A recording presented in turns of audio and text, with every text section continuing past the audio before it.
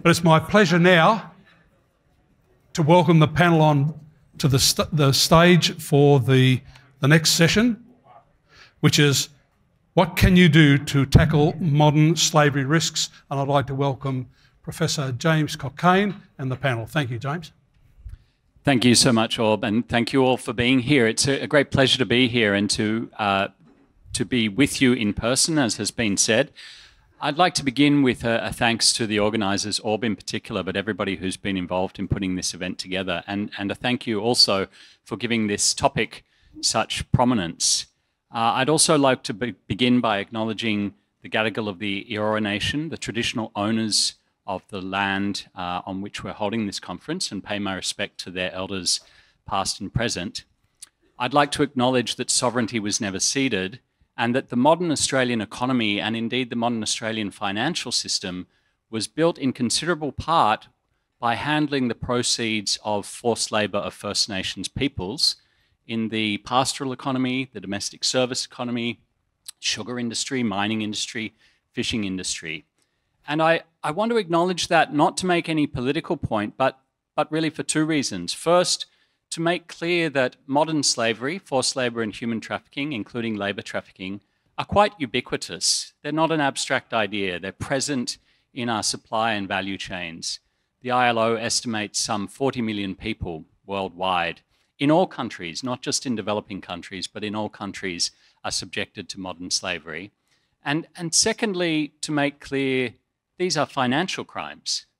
The conduct that makes up modern slavery is a predicate crime that triggers anti-money laundering obligations.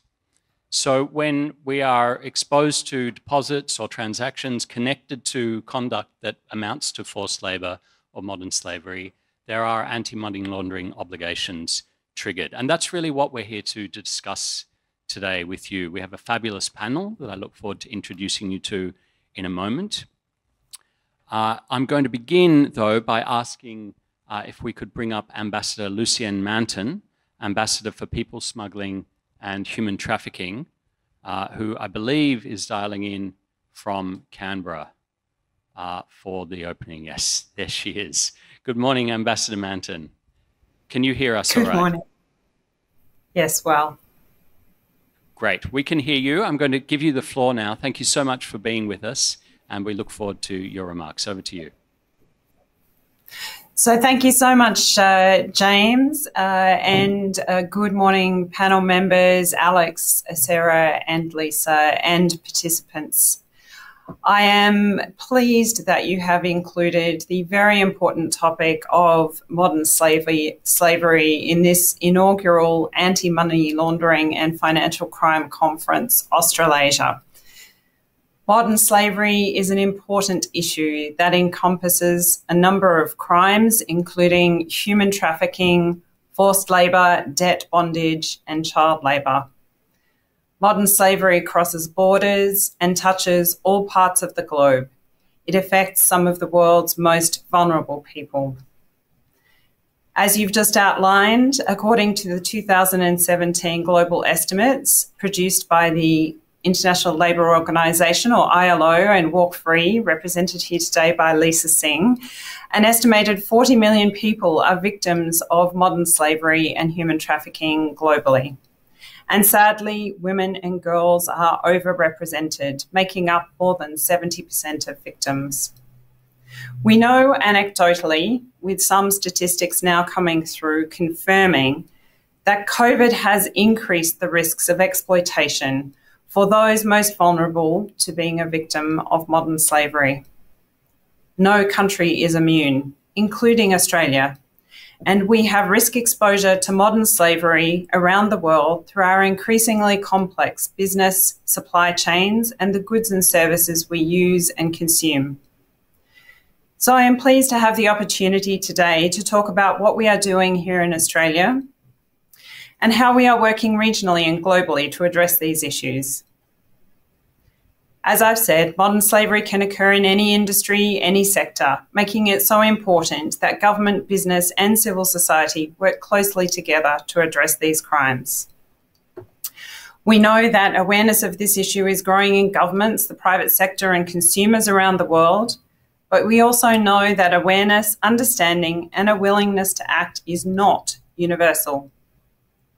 Neither government, business, international organisations, nor civil society can address it alone.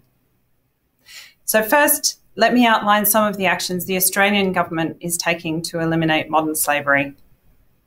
The Australian government established the Modern Slavery Act in 2018 to drive private sector action to combat modern slavery in the supply chains of Australian goods and services. The Act was the culmination of the work of many, including in the Australian community and business, looking to address these crimes. The Act aims to drive private sector action to combat modern slavery in the supply chains of goods and services in Australia by increasing supply chain transparency. Under the Act, large businesses and entities operating in Australia must report annually on their actions to identify and address modern slavery risks in their operations and supply chains. These reports are published online at the Australian Government's online register of modern slavery statements. They can be found at modernslaveryregister.gov.au. Already, the register hosts the statements of more than 2,700 entities. This disclosure-based system creates a practical, risk-based framework for transparency that supports businesses to respond to modern slavery and increases information available to consumers and investors. The Act is increasing awareness of modern slavery risks that businesses in Australia face in their global supply chains. It also requires the Australian government to report, with the first statement published in December of last year. The statement took a targeted, risk-based approach to addressing and assessing modern slavery risks in our supply chains and operations. The statement focused on 4 high-risk sectors: investments, textiles, procurement, overseas construction, and cleaning and security services. As a result of the Modern Slavery Act and media attention on it, there is also increasing awareness among civil society and consumers of their power to drive change.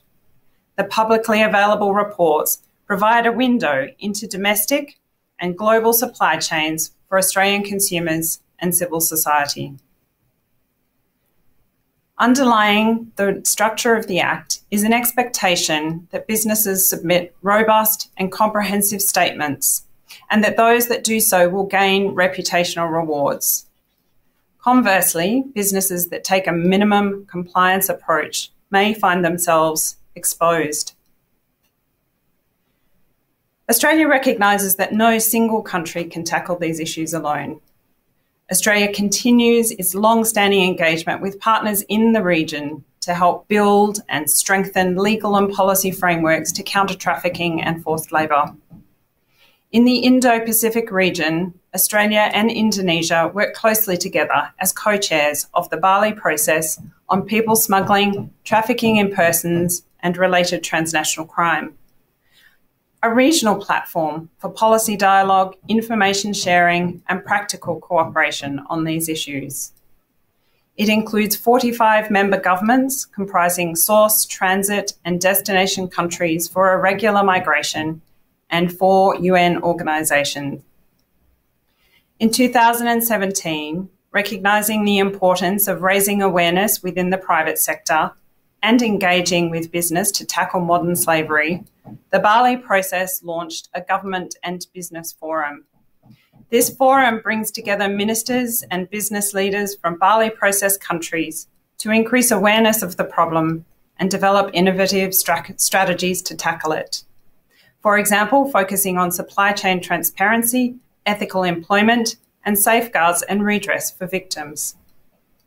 I would like to thank Walk Free for its very valuable work as the Secretariat of the Government and Business Forum.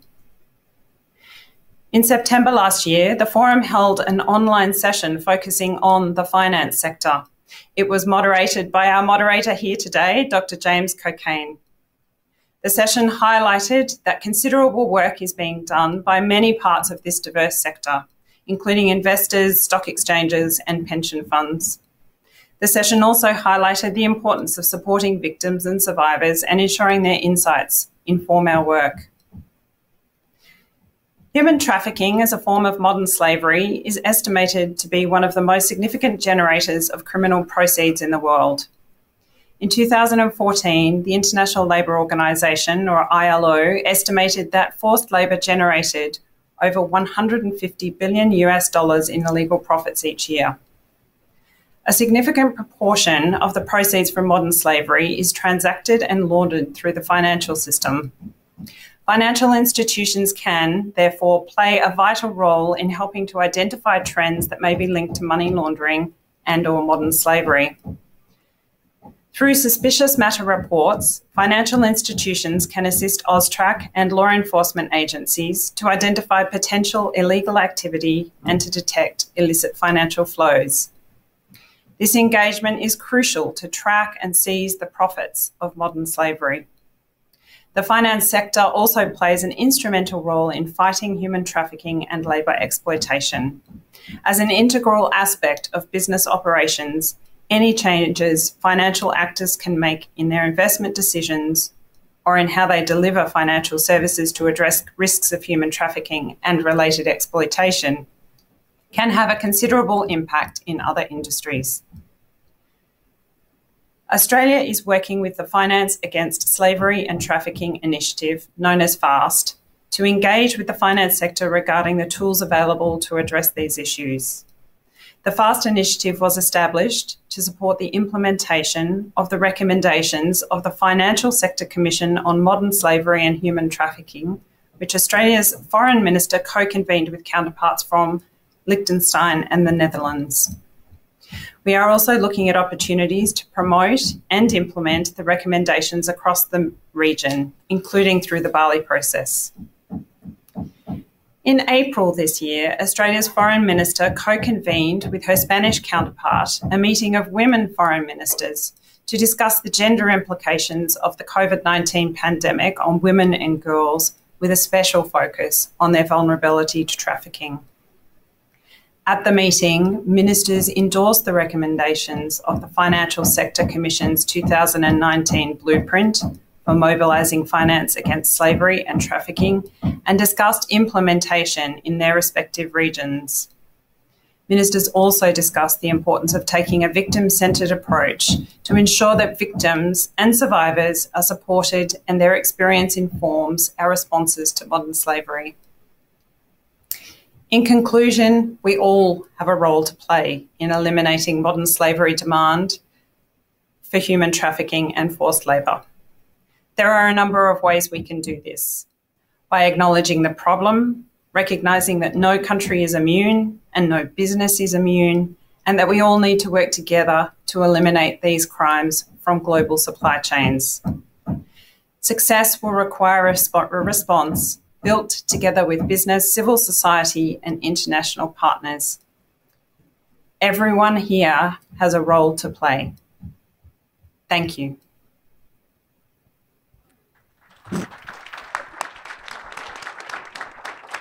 Thank you so much, Ambassador Manton. As you can all hear, the Australian government is clearly very active and committed to efforts in this area. And you may be thinking, well, what does this mean for me as a compliance officer or as someone involved in anti-money laundering, counter-terrorist financing work? It's worth pointing out that the recent efforts by AUSTRAC involving alleged violations of anti-money laundering obligations by Westpac also related to conduct that technically falls within the definition of human trafficking. It wasn't framed as such, but there seems little doubt that the online sexual exploitation aspects of the underlying conduct was part of what gave the issue such visibility publicly and gave it such attention in the broader community and potentially, arguably, from the regulator. So it's clear that this is not just a foreign policy issue, though clearly, as Ambassador Manton you've outlined so helpfully, there's a great deal happening in Australia and the region to promote collaborative efforts by government and the industry, but also real attention from regulators. So that probably begs the question for you, what can you do to tackle these risks? And that's what we're very much here today to discuss. Thank you so much, Ambassador Manton. I think we're going to let you go now. And we're going to throw instead to a video produced by ACAMS and Finance Against Slavery and Trafficking. The initiative that Ambassador Manton just mentioned was promoted by the Foreign Ministers of Australia, Liechtenstein, the Netherlands, and now also Norway. It's a video about a training certificate that is available for anyone online, free, on the ACAMS website. So I'll throw to the video now and it will explain. ACAMS Risk Assessment offers financial institutions worldwide a standardized means of measuring, understanding, and explaining their money laundering risks. And based on a methodology designed by public and private sector industry experts, it delivers a comprehensive, automated risk-based profile of an institution's products, customers, and geographies through a platform that is scalable to institutions of all sizes, from community banks to global financial institutions. ACAMS Risk Assessment goes well beyond simply providing risk rankings. The scalable solution offers a holistic view across multiple. So I encourage you to take the ACAMS Risk Assessment course. That is not the course to which we were referring, nor in fact the video to which we were referring. But perhaps if our colleagues on the technical side can find the video, we might come back to that a little later. But I think without further ado now, we'll move on to the fabulous panel that we have to help you answer this question.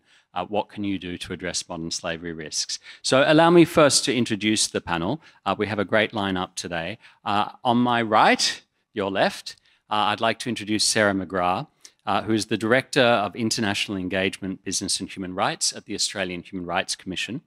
At the Commission, amongst other things, Sarah oversees the Commission's modern slavery strategy and projects. She returned to the Commission in July 2018 after spending nearly 3 years working at the forefront internationally of business and human rights issues at the International Corporate Accountability Roundtable. Sarah, great to have you with us. After Sarah, we'll hear from Alex Coward, who has kindly dialed in from Canberra. Alex is advisor at Pillar 2, but in a previous role in Canberra, Alexander led the development and implementation of Australia's landmark Modern Slavery Act, which you've already heard referred to, including leading the national consultation process to develop the Act, authoring the government's official guidance for reporting entities, and establishing the online register for modern slavery statements that you heard Ambassador Manton refer to. So Alex, thanks so much for being with us. We look forward to hearing from you shortly. And finally, it's my great pleasure to introduce the Honourable Lisa Singh, Head of Government Advocacy at Walk Free, Minderoo Foundation. Some of you may know Lisa from her previous incarnation as a senator from 2011 until 2019 for the great state of Tasmania. She was the first woman of South Asian heritage to be elected to the Australian Parliament, and as a senator played a key role in the development of Australia's Modern Slavery Act. And Lisa and I share one thing in common, which she probably doesn't know yet, and perhaps we share this in common with some of you, which is that we have ancestral connections to people who were in indentured labour, well, in your case, indentured labour, in my case, indentured servitude, back in the old country, as they say. So practical experience here. I'm sorry to say that Siobhan Toohill from Westpac sends her apologies due to a family medical emergency. But without further ado, Sarah, I'm going to come to you, getting down to the nuts and bolts of this.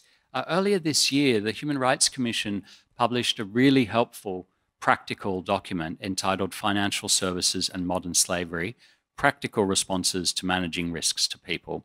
So let me ask you, where do anti-money laundering and anti-financial crime measures fit into those practical responses? Great. Thanks, James, and many thanks to ACAMS for the invitation to be here. I thought it might be just helpful if I briefly explain who the Australian Human Rights Commission is, because many of you might be wondering, what are you doing here at a financial crime conference? So for those that are unaware, the Australian Human Rights Commission is Australia's national human rights institution. So we're an independent statutory body charged with the promotion and protection of human rights in Australia. We have a number of areas of priority that we focus on, but one of those is looking at the intersection between business and human rights and the global economy and human rights, which is how we the perspective, I guess, that we bring to this conversation. As James mentioned, we released guidance for the financial services sector earlier this year, and this is the second in a suite of sector-specific packs that we've developed with KPMG Australia. The purpose of this guidance is to assist Australian companies to identify and understand their modern slavery risks, assist them to effectively respond to the Modern Slavery Act, but also to situate all of this within a broader human rights framework. And our guides are grounded in the Australian government's Modern Slavery Act guidance, which I'm sure we'll hear a little bit more from Alex later, and also this process known as human rights due diligence, which is outlined in the UN Guiding Principles on Business and Human Rights, which is the global authoritative standard when we're thinking about identifying and managing and addressing business-related human rights harms. And before I just jump into some of these more practical steps, I think it's important just to note that when we're talking about human rights due diligence, we're talking about a risk management process that really puts people at the centre. And so we're talking here about risk to people, not so much risk to business, which will be a shift in thinking and mindset for many in the room. But often, of course, there'll be points of intersection when we're looking at risk to people and also risk to the business. So what are some of the steps outlined in the guidance, and what does this mean for anti-money laundering and financial crimes practitioners?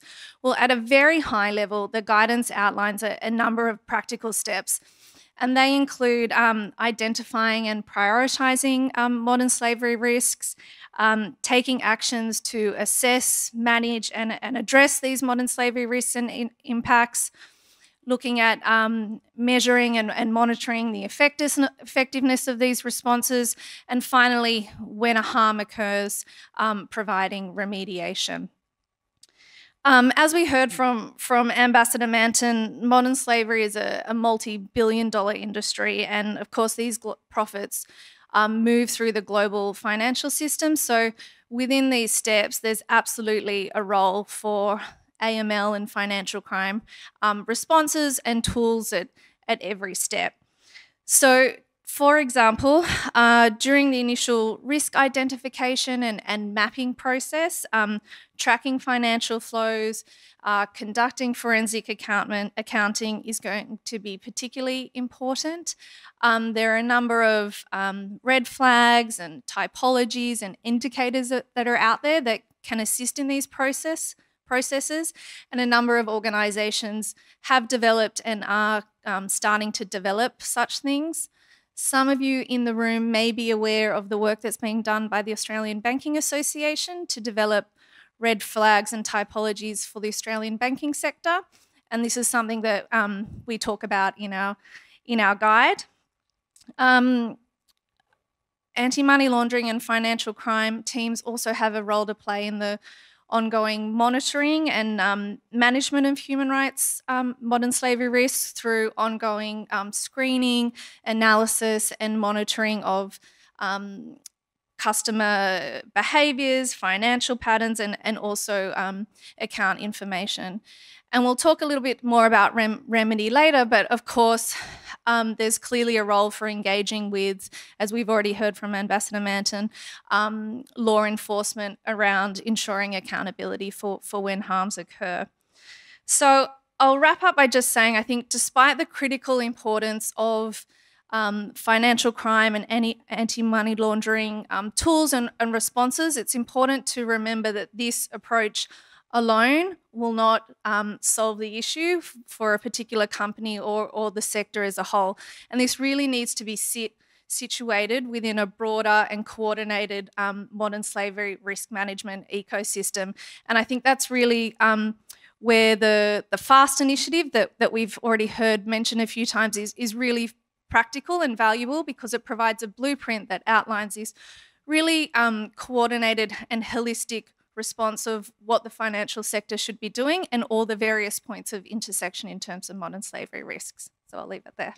Thanks so much, Sarah. I think that really helpfully situates for us the fact that there are intersections here between the kinds of risk identification and management processes we see in the broader compliance area and infrastructure, but also some new challenges here, shifting the gaze from risks to business to a broader concept of risk to people is fundamentally going to require a little bit of rethinking of how we use some of those tools and what that means for the different types of reporting. So not only in the context of SMRs, but specifically under the modern slavery regime. Now, we're very honoured to have with us today Alex Coward, who was a key player in setting up the Modern Slavery Act. And Alex, I wanted to come to you that the government was extremely clear in setting up the system that it does apply to financial services and that financial services entities are expected, where they meet the other threshold tests, to report not only, for example, on their supply chains of their, say, janitorial cleaning services or their computers, but also their investments, their lending, their deposit taking, their transactions. We've now been through some reporting, as Ambassador Manton mentioned. We've got something like, I think she said 2,700 reports now. What are we seeing in terms of financial services reporting? Do anti-money laundering and anti-financial crime tools feature prominently in what they're reporting they're doing to meet their Modern Slavery Act obligations? Over to you. And thanks, James, and good morning, everyone. So here in Australia, we've seen large financial institutions, particularly the major banks, coming out of the starting blocks pretty well in terms of their first reports under the Act.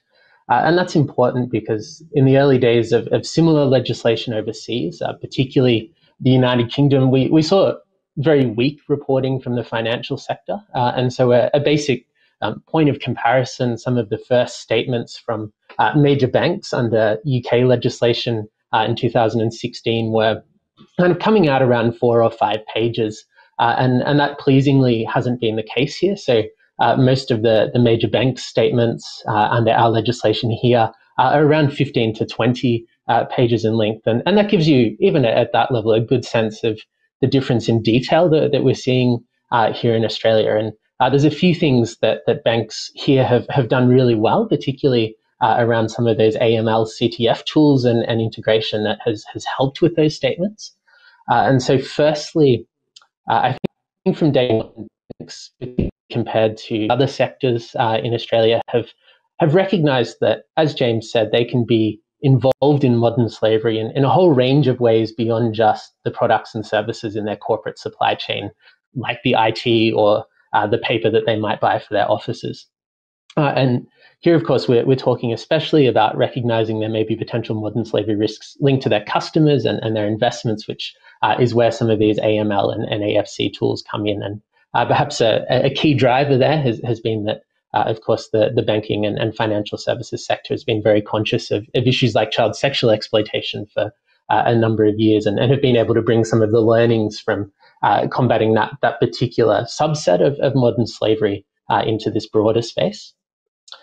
Banks, too, have been good at integrating and embedding their modern slavery responses into their broader risk work. And Sarah mentioned before how important it is that this isn't just something that's done in isolation. And so, for example, in terms of AML tools and techniques, we're seeing banks integrate modern slavery considerations and red flags into customer due diligence, where we're seeing banks looking at ESG risks as well in terms of their lending and investments. And of course, recognizing that money laundering is really closely associated with modern slavery as a particularly profitable crime. And so some of the work that banks are doing around money laundering lends itself really well to also picking up modern slavery crimes. And then thirdly, in terms of things banks have done well, we've seen, I think, a really high degree of openness to collaboration, whether that's between the banking sector and government within the banking sector, and Sarah mentioned some of the collaborative work there. For example, there's a statement from a major bank that talks about how some of the financial information that they were able to provide to Australian regulators helped identify not just financial crimes, but also underlying foreign worker exploitation, which could well have led to situations of modern slavery. So that being said, well, there's lots that banks are doing well in modern slavery reporting, and I think some great work thinking around how AML and CTF tools have a role to play. There's also some areas for improvement.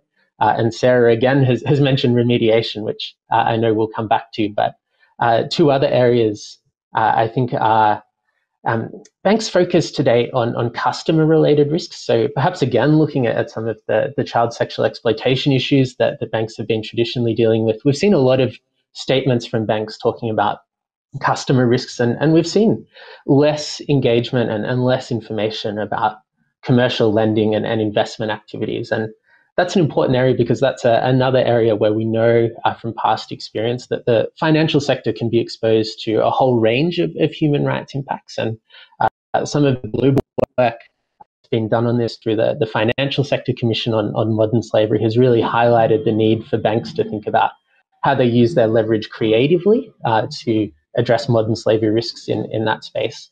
And then secondly is thinking about effectiveness. So a key part of the Modern Slavery Act is that not only do businesses like banks and other financial sector institutions need to report on their actions to assess and address modern slavery risks, but also how they're assessing the effectiveness of those actions. And of course, that can be a much bigger conversation in the AML CTF space, but it's really important that we see banks and other organizations starting to move from looking just at outputs, so number of people trained or number of new screening processes implemented, to reporting on outcomes as well. So did those new processes help you better identify modern slavery risks, for example? So in sum, we're off to a good start, James, but plenty of work left as well for future reporting. Thanks, Alex. That's extremely helpful. There's a great emphasis, of course, here on the new expectations facing financial services and other companies as a result of the Australian Modern Slavery Act. But this is, of course, an Australasian conference. So, Lisa, I wanted to come to you to help us put this in slightly broader regional perspective. We don't yet have a Modern Slavery Act in New Zealand, although I know you're working very hard to change that. Do we see a growing awareness in the region of the role that the financial sector could potentially play to tackle this problem? And how, given the region, in some parts of the region, the sector looks a bit different than it does in Australia. There's more government participation as a commercial actor, for example. How do the balance of responsibilities between governments and private business break down in this region? Thanks very much, James. And I'm really pleased to be on this panel with such an esteemed number of individuals who have already given you so much detail and information this morning on the issues of modern slavery in the finance sector. But thanks also to ACAMS for inviting me, representing Walk Free, to be here today. I think, to go to your question, James, there's definitely a lot happening in the region, and there's a lot more awareness in the region. But coming obviously here in Sydney, speaking in Australia, I've been very much an advocate for Australia to be a leader in the region. So I think just firstly to look at some of the aspects of what the Ambassador for Human Trafficking and People Smuggling, Modern Slavery, Lucienne Manton, picked up on, and that is our Australian Modern Slavery Act, which only came into effect in 2018, and this is the first year that entities will be reporting under that Act. It's still got a bit of time to play out, but I know that there are a number of governments in our region that are actually watching and waiting to see, particularly some of the assessment work that will go into the modern slavery statements, what that sort of reporting will look like in terms of whether or not it will change the dial and actually address an end to some of the issues that we talk about under the umbrella term of modern slavery, be it forced labour, human trafficking, debt bondage and the like. So first there's the Australian Modern Slavery Act, and of course then, James, you picked up on our neighbours over the ditch. So for Walk Free, we've been working pretty strongly with the New Zealand government and New Zealand businesses on whether or not they see themselves as the next Commonwealth nation to introduce a Modern Slavery Act. I'm pleased to say that just last week, the Minister launched a new leadership advisory group to actually move that forward, which I'm pleased to be part of, along with a number of other New Zealand businesses and organisations. So they're definitely interested and have been watching Australia in that space. But then we need to look, I think, further in the region, and this is where it is really, really heartening to see some of the activities actually in Southeast Asia, for example, with Thailand, who have introduced a national action plan on business and human rights. Further, we're seeing activities with stock exchanges in the region, Thailand again being one of those who want to actually look at sustainability reporting as part of their stock exchange process. I think also, though, and this is, of course, addressing human rights and labour conditions when we're focusing on that. But I think while we've been encouraged by some of these actions, I do think that there is more that could be done. And this is where organisations like ACAMS and FAST, I think, certainly have a role to play, using some of those existing frameworks like the Modern Slavery Act to sort of go a bit further. And this is, I think, what I like to call the ripple effect of the Modern Slavery Act. You know, we've had this incredible sort of awakening. We're all a bit woke now about, the impact of, the goods we purchase, where we invest our money, the supply chains that are connected to, goods and services that we all use every day. But what does this sort of mean in terms of the finance sector per se, and what sort of role can the finance sector play? Of course, we know they play a role through the Modern Slavery Act, but over and above that, I think this is where FAST and ACAMS come directly to be involved through this sort of ripple effect. So I'm really pleased to see that the IAST, Investors Against Slavery and Trafficking, to be the sort of latest example in the space of where the finance sector can play a direct role. And this is about taking, again, more action within existing frameworks, but it's about Australian-based investors who are saying that our reporting involves us knowing more about the companies that we are investing in. And that is really, really refreshing. And I think we've seen some of this already, James, in the climate space, for some time in terms of investment. But we haven't seen it in the human rights sort of, labour conditions, the forced labour space. And that's the role of IAST. Of course, over and above that, speaking more generally in the region, there is ongoing activity that the Ambassador mentioned to do with the Bali process.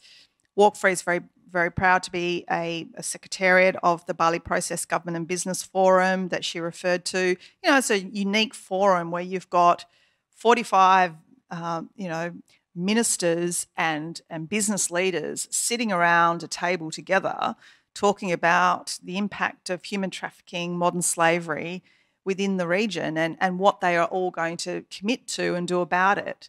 The AAA recommendations that came out of that first Government and Business Forum meeting, Bali Process meeting, all of those recommendations are still sort of, current and alive today as they were in 2018 when they were put forward. So I encourage you to go on the iast.org website, the Bali Process Government and Business Forum website and the FAST website, because there's so much resources there, and the Australian Human Rights Commission's website. There is so many resources and tools for business in the finance sector there. Walk Free also on our website has a business and investor toolkit as well.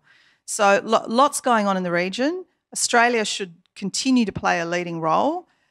Just because we introduced a Modern Slavery Act doesn't mean it's game over. There's still a lot we need to do and need to encourage and support countries like New Zealand, but also other countries in Southeast Asia who are equally trying to do as much, I think, as we are.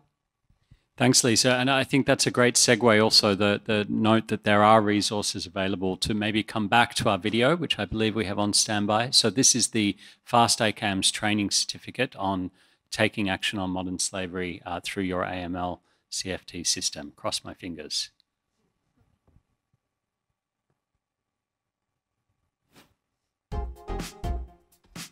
When we launched the certificate course in modern slavery and human trafficking, there was a statement made which I think really encapsulated my passion for this.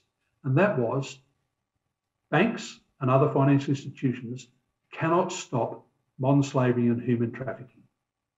But modern slavery and human trafficking will not be stopped without the involvement of banks and other financial services. I think what ACAMS have done for the movement in the modern day slavery, it's going to be historical.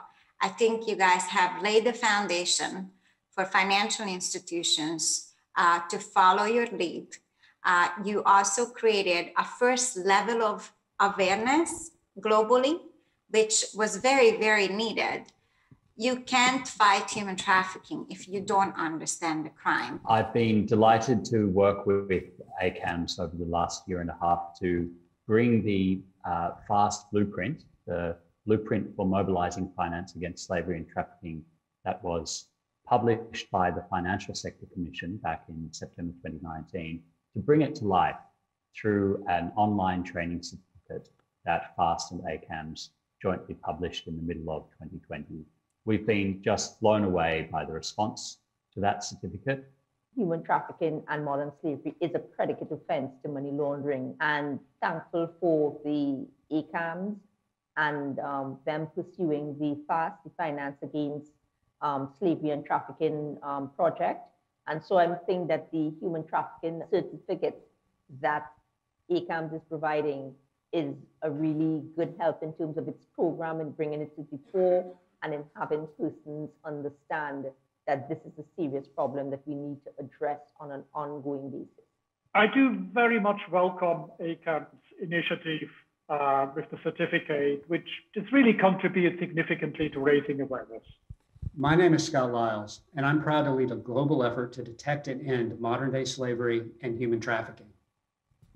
We can only stop the crime if we follow the money. Thank you so much, technical colleagues, for letting us see that. So as you can see, there are very practical tools available. You can take the course free at your own speed. And as you read there, some 10,000 AML professionals, AFC professionals worldwide have taken the course in the last year since it's been available. And interestingly, Australia is the #3 country. So the #1 country is US, then India, interestingly, and then Australia. And actually, if you look at the top 10, about 2/3 of the top 10 are countries in this region, in the Asia-Pacific region more broadly. So there's clearly a real thirst for those practical resources. And I wanted to note also, Lisa, what you were just saying, that there's this new initiative that Walk Free has helped stand up called Investors Against Slavery and Trafficking, APAC, with some 35 institutional investors with around, I think it's currently about 5.7 trillion AUD assets under management involved in this collaborative effort. And I'm not going to ask the panel to speculate on why we see investors moving on this, but not necessarily banks moving in the same way. That would be a little unfair, not least because, Sarah, you mentioned there is some work being done by the Australian Banking Association, for example, around typologies. But what I think it does show is there's a real need for practical tools and for collaboration to think about what is possible. And one area that you mentioned, Sarah, where the global expectations are that there is action by banks and investors is around remedy, but also a need for real learning collaboratively to understand what does that actually look like. So let me ask you that question. What do markets, what do the international norms expect of, let's say, banks? Let's keep it to that narrow scope for the moment, in terms of remediating the harms that arise from the conduct of their customers, for example. What are we really expecting there And is there a danger that in asking the banks to report on these risks, it actually discourages them from getting too involved in remedy? Thanks, James, and congratulations to FAST and ACAMS also for the online module. I've had a look at the curriculum and it has covered all of the topics that we're covering today and more, so really encourage everyone to have a look at that. But back to the topic at hand and the issue of remedy and the role of banks, and I think this has been a topic that has been debated quite extensively at the international policy level, but I think what it has also led is to some crystallization around the expectations there. But I think it's also just important to remember the importance of this topic when we're talking about access to remedy, because I think when we're talking about modern slavery and we're talking about risk factors and following the money and tracking financial flows, I think it's easy to forget that we're talking about actual people here, and it's people that are being exploited and abused and controlled.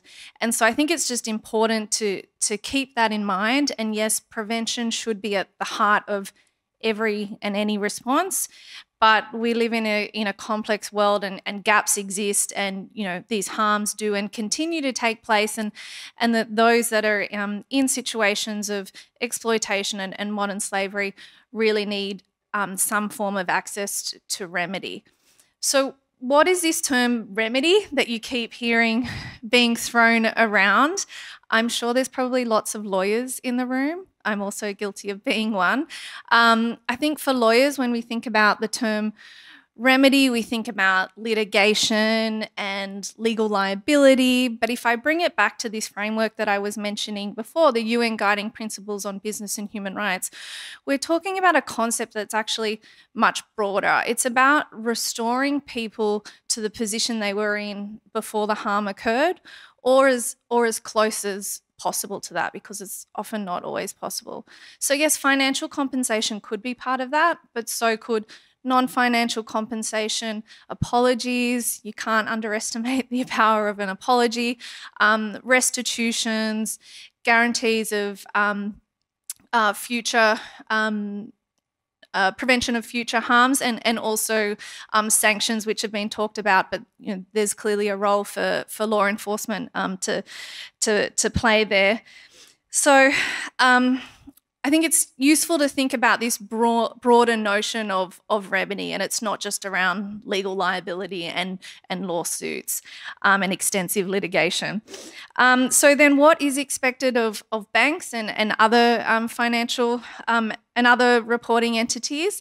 Well, the Australian government's Modern Slavery Act guidance also draws on the UN Guiding Principles on Business and Human Rights, and it outlines that a company or a bank can cause, contribute, or be directly linked to a modern slavery risks or impacts. And depending on the relationship to that harm, that will determine the level of responsibility in remediating the harm. So the expectation is that if a company causes a human rights harm, it should take the necessary steps to prevent and mitigate the harm and play a direct role in providing remediation.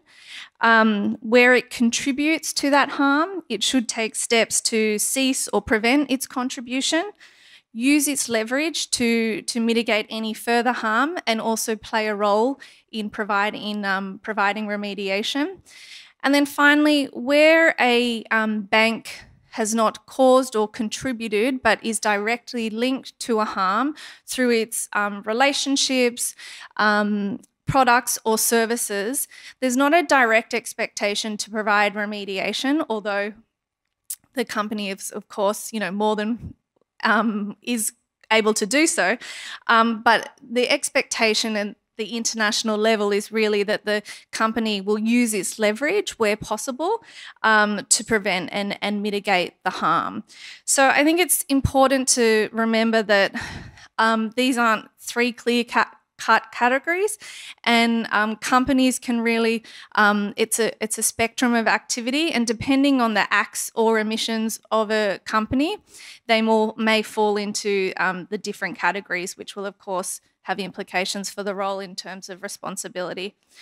But just to come back to your final point, James, so I don't personally think there is a danger of expecting banks to be involved in remedy, but I do think there is a fear about being transparent, and that fear of is of course being driven by risks around reputation and legal liability. I think, as Alex has already flagged, reporting under the UK Modern Slavery Act has been, from the Australian banks, has been pretty light, and I'm sure that fear has been driving that process. In other sectors, I think we've seen companies be braver and be more open about their risks. Nestle, for example, admitted that they found forced labour in their fishing supply chains in Thailand. Now, the sky didn't fall in for that company. In fact, they were actually applauded by many sectors of various communities, whether it's civil society and investors and others. So I think what we're seeing now is that those companies that know and show that they understand their modern slavery risks are becoming more respected by civil society, by consumers, and, as Lisa already flagged, also the investor community. So I think probably the real danger is around failing to be transparent and failing to actually disclose that you understand your company's modern slavery risks and potential impacts. Thanks, Sarah. It sounds like there's a real learning process that not only the sector but the broader community is going through here to understand what practical steps to address these risks look like. And it's interesting that it's in Australia that and the region that some of these more abstract risks are maybe becoming a little bit pointy, if I can put it that way. So you mentioned this continuum of connection to underlying human rights harms that we sometimes see with banks. And there's an important, it's called an instance, but it's essentially a case here in Australia where ANZ worked in the context of the OECD National Contact Point, more jargon, but that's basically a conciliation service provided by the Department of Treasury, interestingly, where somebody alleges that a company is connected to a human rights harm. In this case, the allegation had to do with displacement from land for sugar industry in Cambodia, which had been funded by ANZ.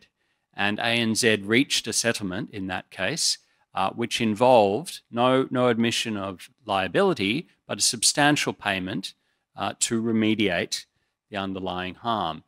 So again, these are not necessarily purely abstract notions. They are coming to pass, and they're having quite significant, if we connect that up to the Westpac Austrac settlement as well, quite significant financial implications for these companies. Which brings me to a question to you, Alex. You've been patiently waiting. Thanks for staying with us. Which is about really the strategic nature of these risks. You know, it's easy with all this jargon, which we've been adding to this morning, to treat this as quite a technical compliance exercise. But we are beginning to see, in certain cases, these risks are realized in a way that has strategic implications for an organization. Does that mean we need C-suite involvement in these kinds of processes? And while you're pondering your answer to that, I'm just going to encourage the audience to send in some questions. We have a couple on Slido, but now will be a great time. We'll have about 10, 15 minutes for answers to your questions. Back to you, Alex. Do we need C-suite involvement? Thanks, James. So the short answer is an absolute yes. And let me talk you through the process of getting there. So we've certainly seen some businesses treat reporting under the Modern Slavery Act or other legislation overseas as a technical compliance exercise. It's a matter of putting some nice sounding words on a piece of paper and publishing that. And well, that can be an understandable temptation. I think it's always a poor strategic decision, and particularly for the banking sector. And as the panel said, when we're thinking about the strategic dimension of modern slavery risks, it's really important to look to the world of tomorrow, and that world is really starting to change quite quickly, not just in the area of modern slavery, but in this whole sphere of ESG risks, so environmental, social, and governance risks, and modern slavery being one of the ways that social risks can impact banks. And so even just in the last few weeks, for example, we've seen new business and human rights legislation in Norway and in Germany. The entire European Union regulatory landscape is moving towards mandatory human rights due diligence. And many of you in the room will either do business in Europe, or you'll lend to companies in Europe, or you'll have other customers in Europe.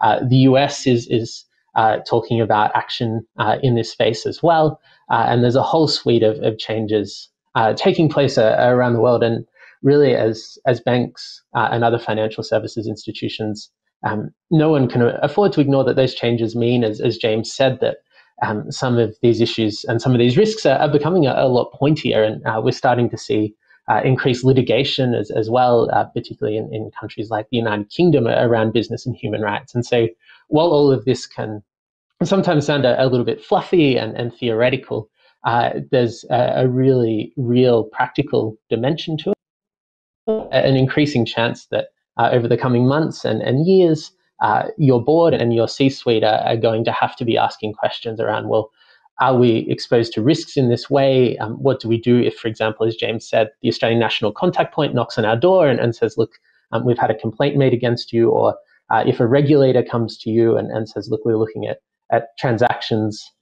through your systems, banks need to be prepared for that. And that's an issue that you can only really at a level through the C-suite and through the board. And that's in part too because it's an issue that cuts completely across a bank's operations. So one of the big challenges I think for banks thinking about modern slavery risks is if you're operating like some of Australia's majors in 14 or 15 countries, you have a huge network of operations that are really different and diffused, and you have to grasp and understand those. And that kind of understanding is only going to come if it's driven from the top down. And so there's a real role for boards and C-suites here in understanding the risks, in understanding how those risks fit into broader risks for the business, particularly in the financial crime space. And I think one of the key challenges and perhaps something that people in the room can take away is to think about, well, how do we make sure that our directors and our C-suite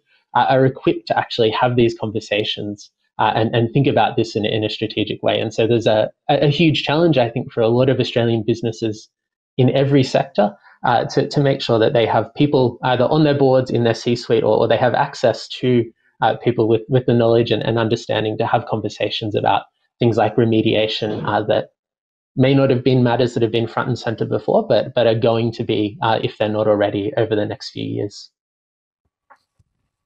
Thanks, Alex. You described there, Alex, quite a rapidly changing regulatory landscape, particularly with the potential arrival of mandatory human rights due diligence in Europe. Lisa, coming to you, here in Australia, there are also calls, for example, for a ban on imports of goods made with forced labour. Just this week, you'll correct me if I get the name wrong, that the Senate Foreign Affairs, Defence and Trade Legislation Subcommittee,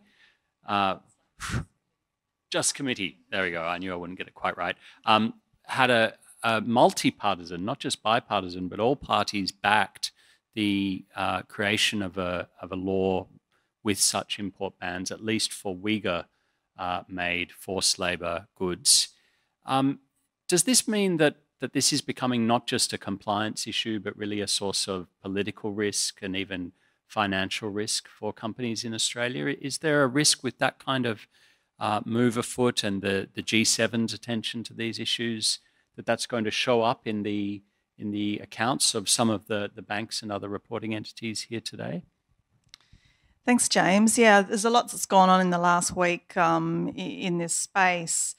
And I think obviously there's a lot of attention globally at the moment that we're seeing in terms of trade bans, in terms of customs bans that are deeply embedded in the geopolitics that is going on right now.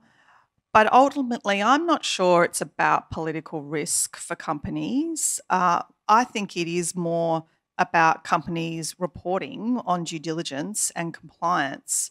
I think at the end of the day, you need to look at what are the consequences of these companies not reporting on their supply chains. What sort of reputational risk does that leave them exposed to? I think everyone in the human rights movement, though, is happy to see companies talking and taking action on forced labour. And we get that this is in turn because of those sorts of geopolitical movements going on right now. So, the fact that there is more attention because of that, I don't think is a bad thing. But the outcomes are strengthening resolve to address forced labour. And I think that is what we need to focus on rather than the geopolitics. And I think that this is where some good outcomes are coming out of the two. So Canada, for example, is a good example recently of a new customs ban they've put in place. In terms of the Senate Foreign Affairs Committee, as it's shortly known, that handed down a report last week in terms of Australia looking into this space. That report obviously was out of an inquiry into a piece of legislation that was put up by an independent Senator, Rex Patrick, that actually just wanted a customs ban on China. The committee, rightly, and in our view, reported that if Australia is going to look at a customs ban, it should be country agnostic. It should look at a customs ban for any country that may be associated with forced labour. But then it did go more specifically, obviously, into some specific forced labour issues at the moment in terms of cotton in Xinjiang.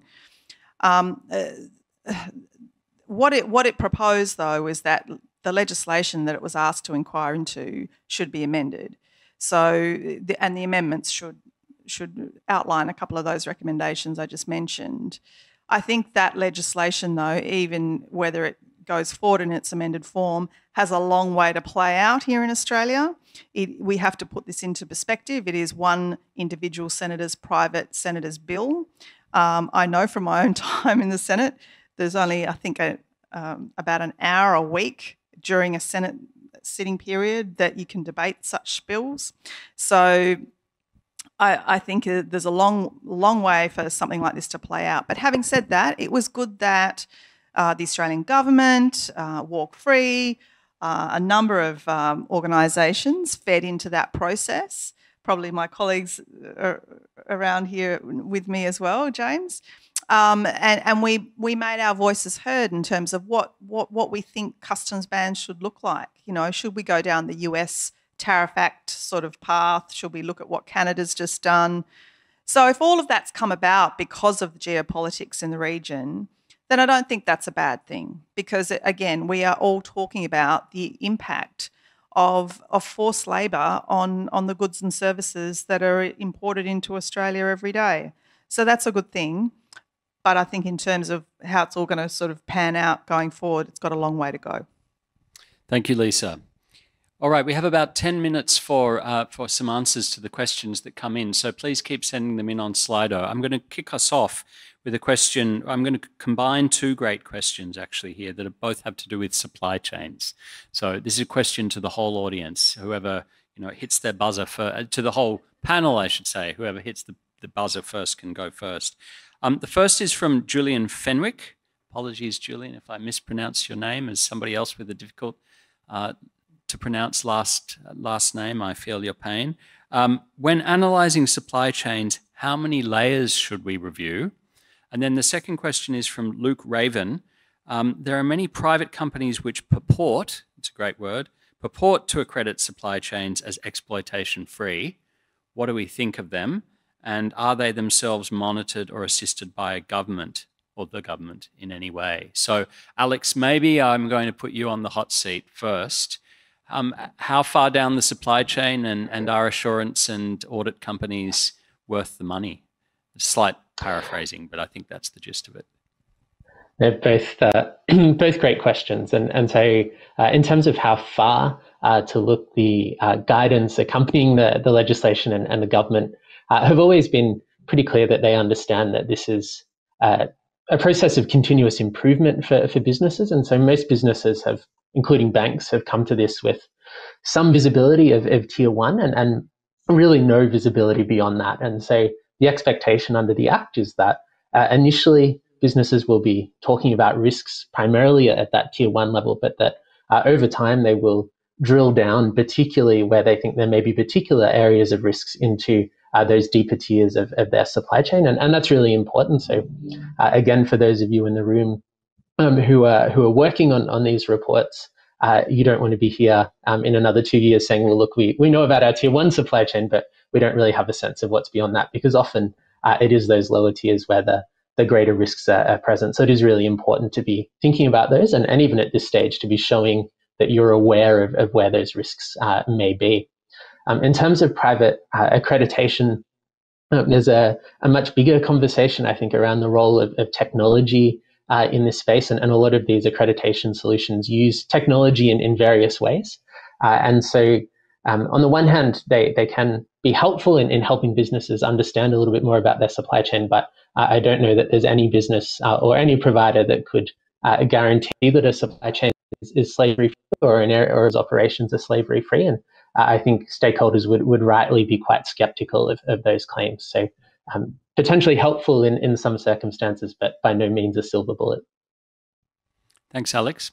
Sarah, is this something you'd care to comment on? Are there circumstances where that kind of social audit may not be a viable option, for example? Yeah, I think Alex has kind of touched on the limitations to, say, social audits or accreditation processes. And I think probably a really good example that's used quite a lot is around, many of you will be familiar with the Rana Plaza building collapse in Bangladesh in 2013 that killed many, many people and injured many, many more.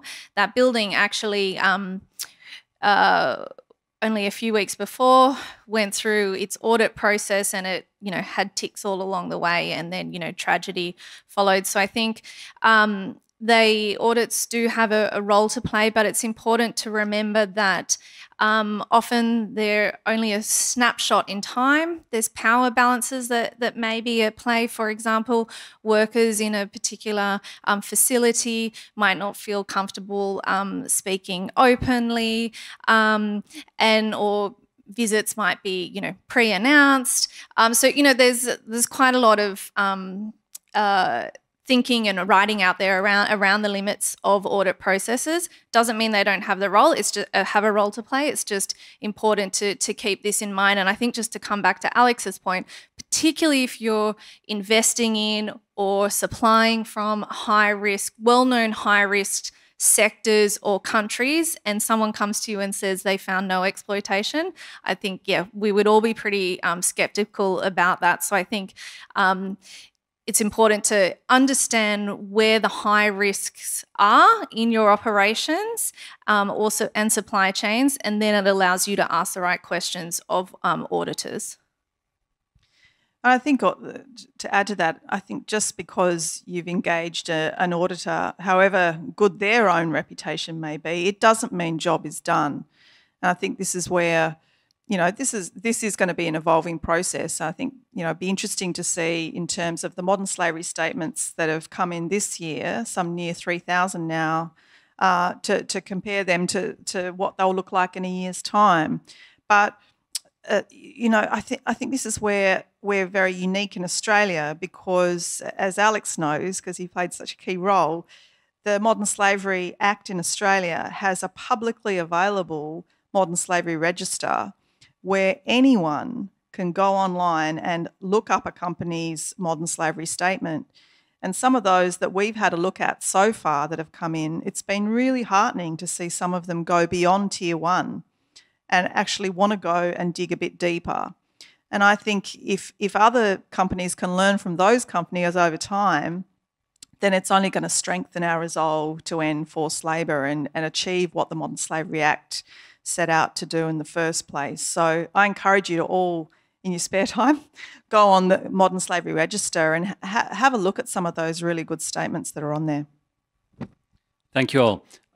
There are some fantastic questions coming in. Thank you. We're not going to get through all of them. I just want to pull out a couple that we won't answer and then give you one as a panel to answer at the end. One great question that I'm going to flick to the panel tomorrow on utilities is, would due diligence utilities be a good idea here? So could we envisage a cooperative approach around due diligence on these issues? Perhaps that's something that could be discussed tomorrow. I have to mention a question here that mentions Piketty, because I think anybody who mentions Thomas Piketty in a question at a compliance conference deserves some kind of prize. And essentially the question here, and panel feel free to take this if you want to, is are we at risk of repeating historical mistakes of basically externalizing the costs onto the victims if we don't get this right?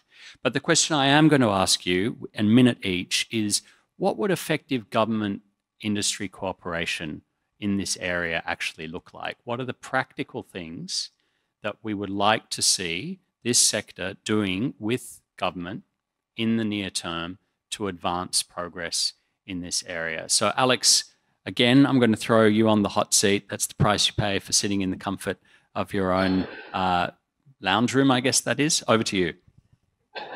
Thanks, James.